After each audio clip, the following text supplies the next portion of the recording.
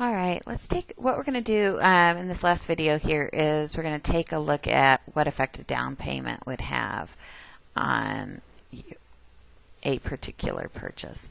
Let's suppose that we're looking at a house. That's a fairly common sort of thing. Let's suppose that we found this house and it cost $240,000. Seemed like something that I should be able to afford. It's a pretty house. It's about the right size that I need for my family. And I think this is the sort of thing that I'd like to do. What I'd like to do is I want to figure out what my monthly payment is going to be. Credit's decent but not great. I managed to find something for a 6% loan for a 30-year mortgage.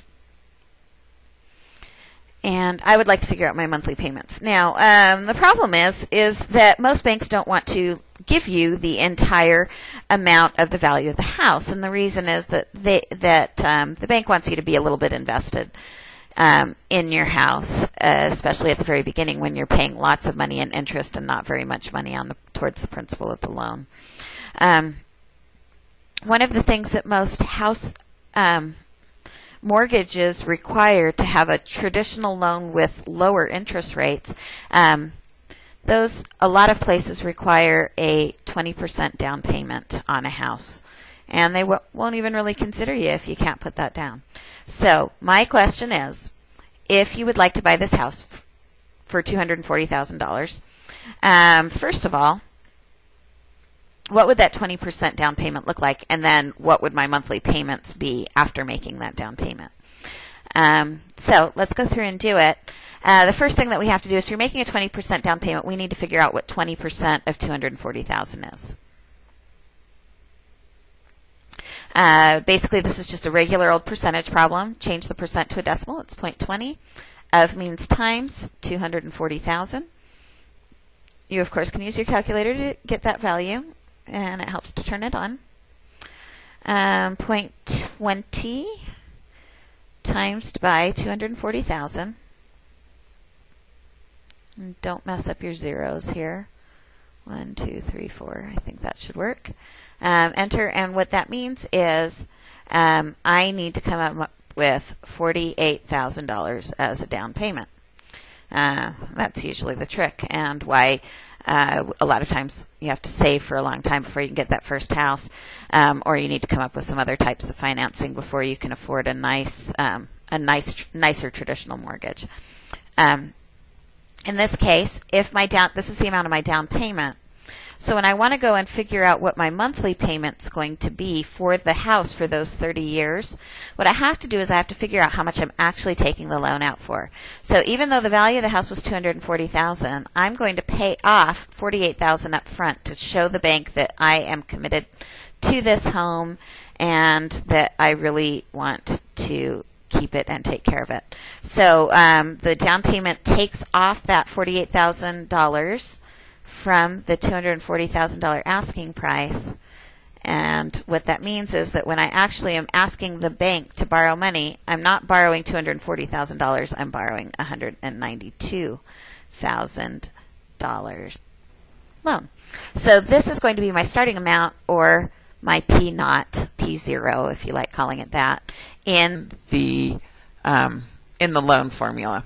Again, remember, the loan formula and the payment annuity formula is the same thing. My formula is P0 equals D times 1 minus 1 plus R divided by K to the negative NK power.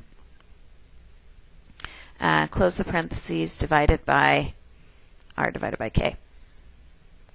So in this case, again, the P0 is this value where I take the amount of the purchase minus the down payment, and this is the new amount that I'm actually needing the financing loan for.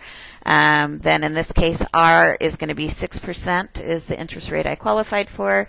N, should have been a capital N. That's okay. I figure that out there. And this is a 30-year loan, so that's going to be 30. K is monthly because we're doing monthly payments for our value. D is what we're trying to find, and that is what is the amount of that monthly payment. So here we're going to do 192,000 equals D times 1 minus 1 plus R was 0.06 divided by 12 to the, and again put this in parentheses, negative 30 times 12. 30 years is the N, 12 times for monthly. And then make sure you close the big set, close your parentheses for your exponent, but also close the parentheses for the top of this big fraction, and divided by 0.06 divided by 12. Just like before, all of this stuff has no variables involved in it, so figure out all of these things that are in the box, and then I can solve my equation for D. So as I go here, start with open parentheses, 1 minus parentheses 1 plus 0.06 divided by 12. Oops. Helps if I type that right. 0.06 divided by 12. Close the parentheses, use the caret for the exponent, then make a set of parentheses for the power. Make sure you use negative 30 times 12.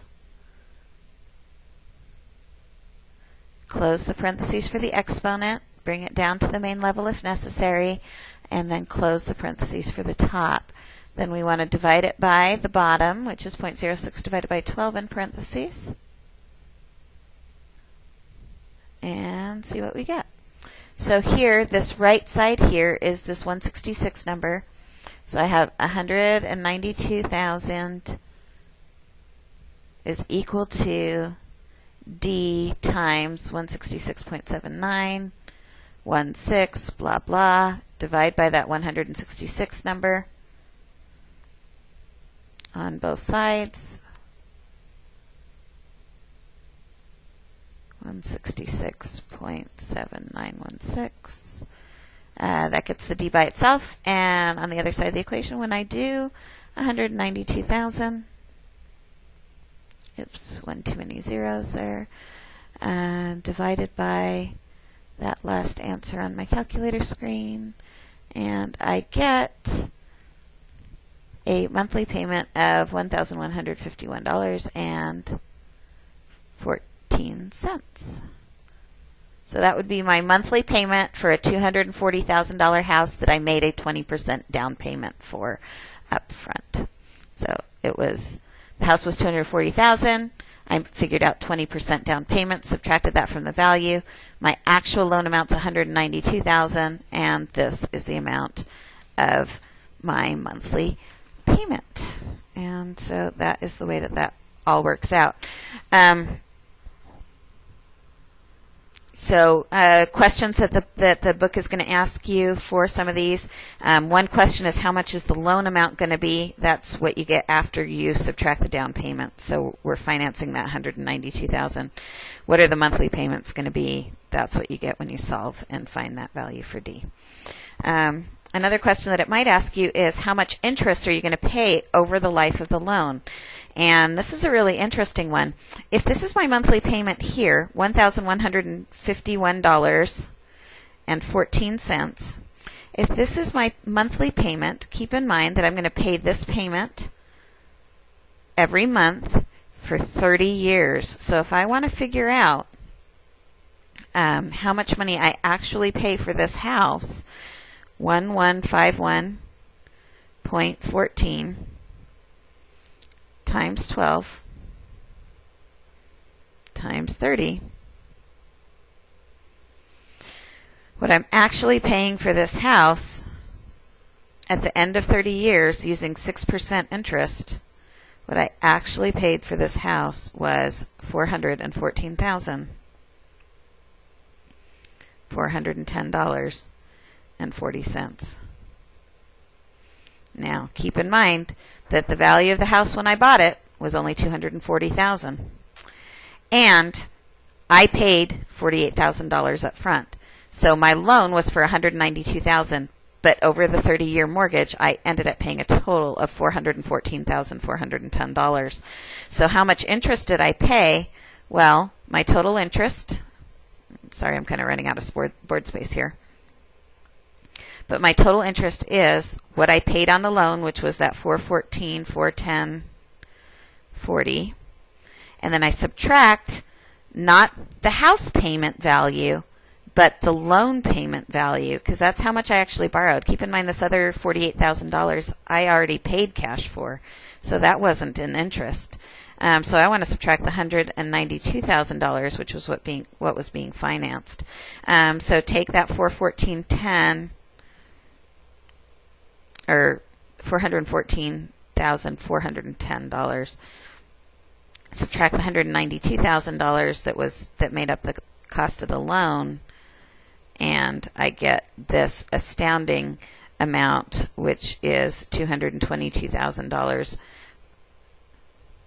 $222,410.40 that's being paid just in interest. Now, mind you, it's, added up over 30 years, but I mean, for crying out loud, that's more than twice the value of the house that I took out. So home loans, this idea of interest, even 6% doesn't sound like very high, but over 30 years adds up incredibly a lot. So anyway, points to live by, and go ahead and try those last few problems on your homework from this section.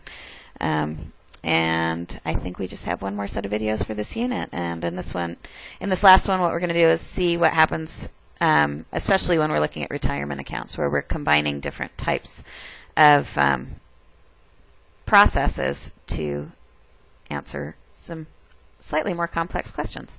So come back for a retirement lesson in the next video after you've gotten your homework done. As always, ask questions on the board if you need them.